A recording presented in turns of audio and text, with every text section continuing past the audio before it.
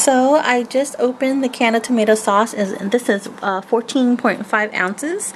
Go ahead, Timmy, pour it into the bowl. Careful, not too fast now, it's going to splatter all over the place. Okay, now we need to add half a teaspoon of onion powder. Go ahead and add it to me, take it out. And just put it right in, pour it in. Next, we will need to add 1 teaspoon of parsley flakes. Go ahead and add the teaspoon in here. Go ahead and pour it in. Thank you. Next, we need to add 1 teaspoon of basil. Go ahead, Joseph, place it in. Next, we will need to add 1/4 teaspoon of salt. Go ahead, Joseph. Please add the salt. Thank you. Now we're going to add 1/4 teaspoon of sugar. Go ahead, Joseph.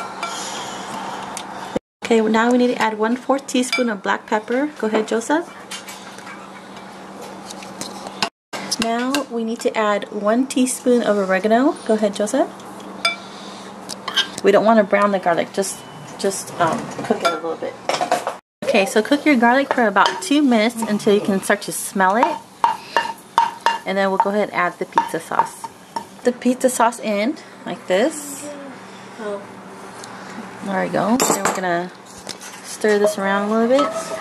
Okay, now we're going to bring it to a boil. So I'm going to put it up on high. And once it comes to a boil, lower the heat and simmer for about 10 minutes. Yeah, okay. So you can see that it's coming to a boil, or it's starting to. And I'm going to lower the heat and simmer it for about 10 minutes. Now I wanted to keep this pizza sauce as cheap as I can, so I didn't use fresh herbs in here, but you certainly can do that if you want. Be sure to place the lid on because it's going to start splattering all over the place. It's been 10 minutes, so let me go ahead and lift this up.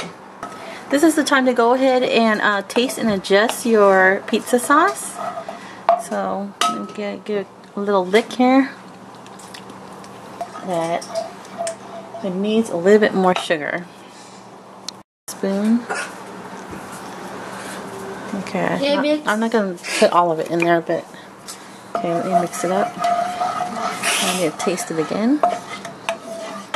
Oh, you know what? I'm going to use garlic salt.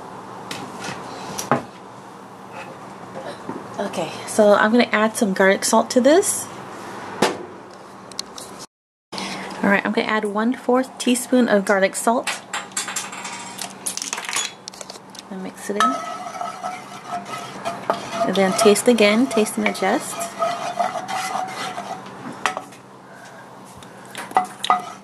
Okay, now that's perfect. So that's good. My sauce is done. Okay, now I'm going to place some pizza sauce right on top of my dough. Spread it out here.